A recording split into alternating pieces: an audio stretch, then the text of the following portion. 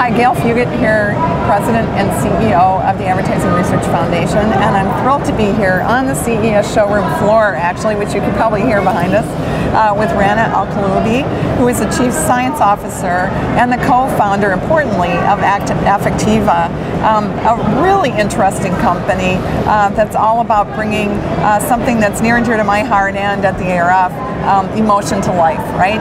And being able to actually quantify emotion, but through sentiment analysis and facial coding and some new scientific approaches that go really beyond biometrics. So I want to, you clearly have such a passion for this whole area of advertising, which is one of the applications of the work that you do, and just from our conversations, just want to kick it off with what's your perspective on how advertising works today and what you would like to see as an application of your technology to that endeavor, right? That we're also passionate about. Absolutely. So the way we really see it is that your emotions drive every aspect of your life, from how you connect and engage with, people around you, to the content around you, to the products we care about so much, to the decisions you make on a day-to-day basis. And so I would say the way advertising works is that it presents you with an opportunity to engage with an idea or a product or a service. And I'd say, in the past it was all about, an ad being, viewable, right? Right. And today that's not enough. There's so much content out there. It really has to engage the audience and really connect with the person. And so we're very passionate about measuring that aspect of a connection a consumer has with a brand or an ad. Right. So in the area of measurement, how are your techniques? And I mean, here we are at CES, right? We have the wearables and the smart home and the Internet of Things. We're going to be able to, follow the consumer along the whole path to purchase with these really important, technological solutions. How do you see those things fitting into, traditional mix models and traditional measurement approaches? I would say that ultimately, this is all about finding the right context, right, for an advertiser to present their product. And so what we really think the Internet of Things is going to bring to the table, everything from things that are on you to things that are around you. Right. It's going to allow people to understand your context. How are you feeling? What's, what are you trying to achieve? And then target, better products and services. Right. And so. So Rana, you are one of the most influential women to watch in the whole field of science and technology in 2014, and congratulations for that. I want to spend some time with you having you tell your story.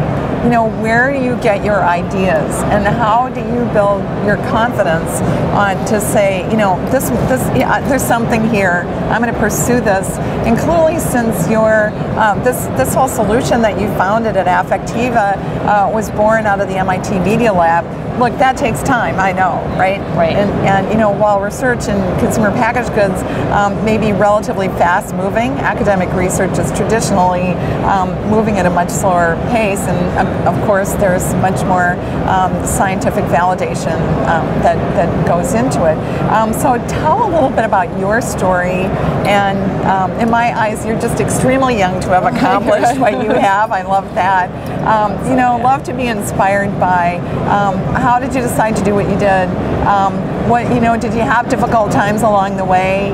Where did your courage come from? And let's dive into that a little bit. So it all started about 15 years ago when I really got fascinated by the idea of an emotionally intelligent computer. We spend tremendous amount of time with our technology, increasingly more, right, every day. And I felt like this computer that I was really intimate with should know much more about me and should be adaptive to my mental and emotional state. And so I embarked on this journey to build an emotionally intelligent computer. And I was particularly fascinated by the face. So you're nodding and you're doing all these interesting expressions with your face. A computer would be completely oblivious to that. And so I wanted to build a computer that can read these subtle emotions and, understand how you're feeling and react to that in real time. As I started building this machine, I stumbled into into autism and got fascinated by the idea of leveraging this technology to help autistic kids. Yes. So spent a number of years at MIT working on a project for autism and kind of building the initials of a Google Glass before Google Glass existed. Interesting. And so the idea was a camera, and you're interacting with a person, and it would give you a real-time feedback on the person's expressions. And twice a year we'd have a gathering for all our sponsors at MIT Media Lab, and for like maybe 3 or 4 years we'd have Procter & Gamble and Unilever and Gillette, and they'd all say, why aren't you applying this technology in business and in advertising and product testing? And so you kind of got pulled over to it. Kind of, yeah. I think the tipping point. It's always good to have demand. I've kind of figured that out somewhere along the way, right? Yeah, I do feel there was a clear product market fit, and the tipping point for me was this idea that we can bring our technology to the world, and it can change the way people do things. Yes. Especially in creatives. Like, I feel like it's almost like we have got to ends of the spectrum. The market researchers who are all about the quantitative data and the outcome measures, and then the creatives that really want to go by their gut, right? And the concepts that they feel will connect best with the audience.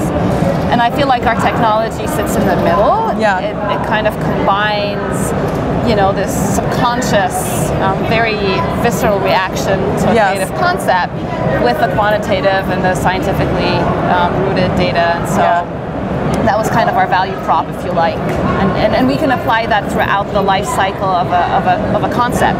You can take it from a storyboard or a concept all the way to finished film, and you can really see, what's working, what's not. So, Rana, that's kind of a 15-year window, right? Just want to be clear, 15, not 50, right? Yeah, yes. You're a 15-year window, and how was it along the way, right? It kind of like easy to look back on it and say, well, this is kind of what happened, and kind of make sense of it all. That's a little bit been my experience. But share a little bit about how it was along the way, because people that are listening to this today, some of them are 3 years into your journey, some are 6, some are 9, right? Some are just at the beginning and just going like, wow, I have this great idea, but I don't know if I should dive out. What advice do you have, and what was it like for you from the inside out? I think ultimately I have this passion that emotion sensing and emotion technology can improve the way we connect with each other and with things around us. Yeah. And so I have this conviction that I want to get this technology out there. And it wasn't easy. There's a lot of applications we can explore, so focusing has always been a challenge for us. The other thing is you run into a lot of naysayers who will say well, people won't emote, or people won't turn their cameras on. Yeah. But you trailblaze and you show the value, and people do it. So. Yeah. I mean, it certainly sounds like the connection to business was important too.